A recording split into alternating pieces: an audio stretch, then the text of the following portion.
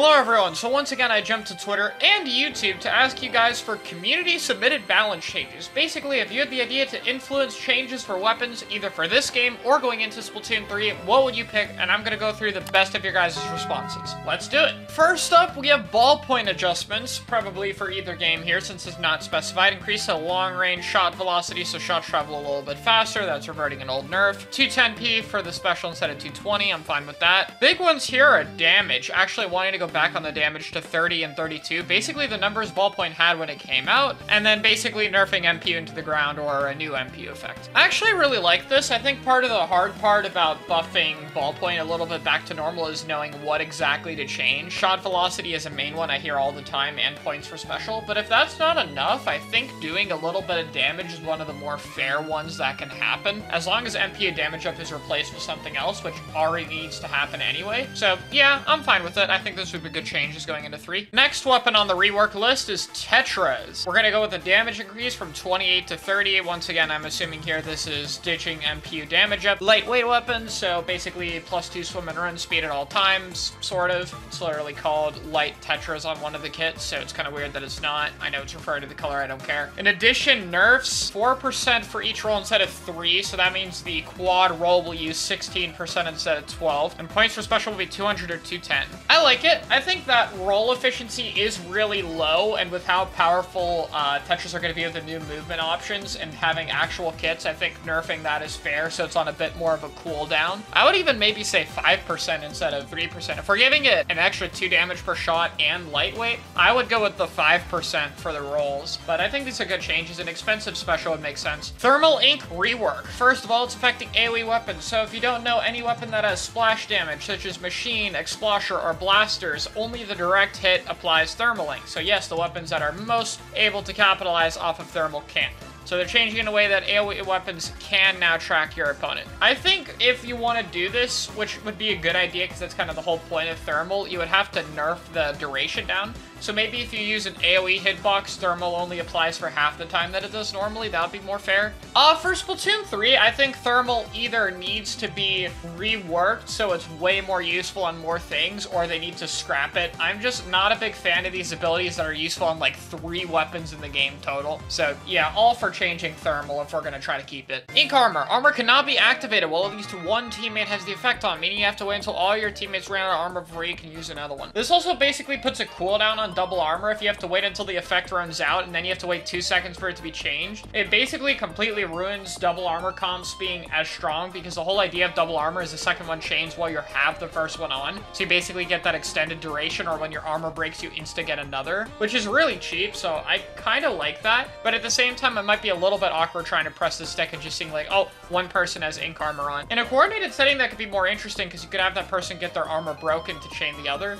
But in a solo queue setting, it might be a little bit annoying. But I like the idea of getting rid of double armor. Last ditch effort, the effects of LDE wear off while having the lead, which I actually really like. I think that's a pretty fair downside and probably one of the most creative LDE changes I've seen. Point sensor, enemies can no longer gain special points while located. And then we nerf the tracking time and make it so you only have 1. Okay. Well, obviously this would be for Splatoon 2 because point marker already got revamped, but this effect is actually really interesting, the no longer gain special points while tracked. I don't know if I would have it so you can't gain points at all, but I think a sub-weapon that slows down, like maybe every 2 points for special painted only counts towards 1, like it's cut in half. That could be really interesting, though I think that should be its own sub-weapon rather than attached to a location effect. Spore says they feel bad for C-Explo, so changes for Heavy Baller, increasing the explosion radius by 15%, so paint's like 15% better. The lethal radius increased by 33%, and the contact damage of Bumping Baller from 50 to 65. I like this idea. It still maintains Heavy Baller being weaker than normal one in terms of what you can do with it because your mobility is still limited, but they made it more powerful to compensate. The one thing I would get rid of is the painting range. I think exclusively the lethal damage and the bump damage, especially the bump damage, are the stuff I really like, but I don't think it should paint that well because that could still be so good for capping zone and other areas, but I like that. I think it's cool to give Heavy Baller unique properties. Glooga Dualies. End lag before shooting after a dodge roll decreased, shot firing speed after rolling decreased. So basically basically what Dylan told me about Glooga is after you roll, it actually takes a decent bit of time before you start shooting, and he wants that time reduced. Personally, after testing it, I think that's actually really fair, but I don't think it needs a fire rate reduction, maybe by like 1 frame if they're gonna make it shoot faster sooner, I guess, but I wouldn't do it by that much. There you go, this is part of why it's good to ask people who actually main their weapon what to change with it, because I would have never thought about that. So there you go, a problem with Glooga that most people probably don't know even exists. Samidge just says, also, a single missile should never be able to one-shot. I am 100% all for getting rid of missiles OHKO hitbox, because that would make the max damage 50, and if you run a sub of bomb defense, at least 3 missiles would need to hit close to you to kill, which I think is absolutely fair. If they were going to nerf missile, this would probably be one of the main ways I would want them to do it. I am all for that lethal hitbox being gone. I have no idea why it's there in the first place. It's very dumb. Squelcher rework. Rolling cost from 8 to 7%, so still 2% above the 5 it originally was. Damage 28 to 30 for no MPU damage up. Bullet size increase to 2.5, and a bullet velocity increase. Yeah, Squelcher bullets travel pretty slowly, so I'm okay with this. The one change here I wouldn't do is the bullet size increase. I think 2 is plenty, and upping the velocity would already help. So I'm up for the rest of these. Slight bit of velocity, slightly less ink-hungry rolls, and a bit better damage for getting rid of MPU is a good change. 96 cal damage increase from 62 to 96, but the fire rate is increased from 12 to 27, ink consumption 2.5 to 6. MPU effect change from damage up to accuracy. I think in Splatoon 3 we might see 96 get a damage buff from 62 to 70 or 72, because in both Splatoon 1 and 2, 96 players like to run damage up to 70 in order to combo with things, but 96 would be too drastic. I'm aware this is a rework, and yeah, it'd be cool if it did 96 the way 52 does, but the reason they don't is because it would just be really annoying. Like, just having a weapon that can randomly 96 you, like, it's close to bamboo, basically. It's just threatening a slightly less lethal one-tap. It's just too annoying. Mini, Heavy, and Hydra are able to respin their charge with Ballpoint and Nautilus. I've heard this idea from Splatling players a lot, which is basically make the whole recharge mechanic that Ballpoint and Nautilus do a universal thing, and I have to say,